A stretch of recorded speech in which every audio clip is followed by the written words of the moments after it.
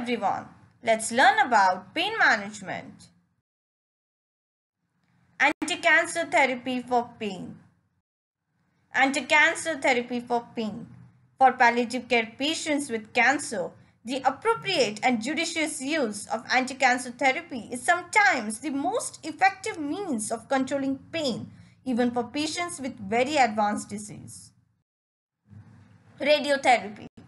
Radiotherapy is the most effective means of controlling pain due to local tumor infiltration. For each individual patient, the potential benefits must be weighed against the possible adverse effects as well as the inconvenience of transporting the patient to and from a radiotherapy facility.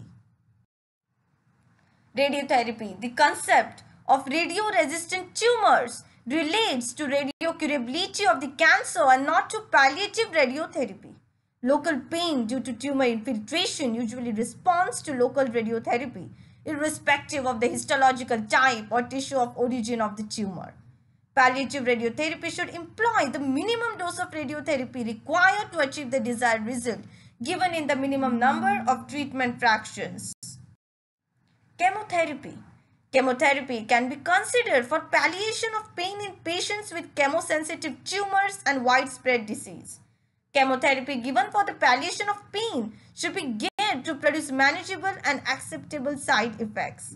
Single agents or combination chemotherapy in reduced doses may be appropriate. Thank you, my friends.